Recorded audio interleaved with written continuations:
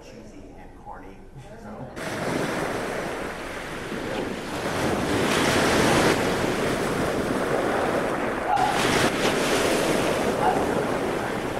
Head to toe. So you may have, they have smart glasses, smart shirts, smart bras, smart socks. So really head to toe.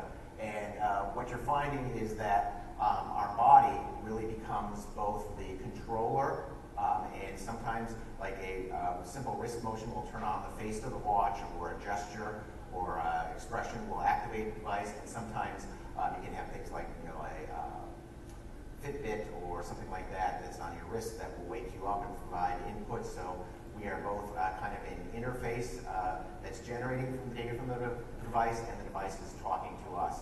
One model that I've heard is kind of interesting for all these devices, even down to our phones, is to think of them as almost prosthetics, and 4 or 5 categories of prosthetic. So for instance, Facebook might be a social prosthetic. You can manage far more connections with Facebook than you could individually or just with a Rolodex. And you can think about these devices as amplifying our senses or our ability to communicate what our body or our senses are telling us. And that comes up in a variety of ways as we kind of go head to toe, that they're interacting with us, they're sending data about how we're interacting with the world, what steps we're doing,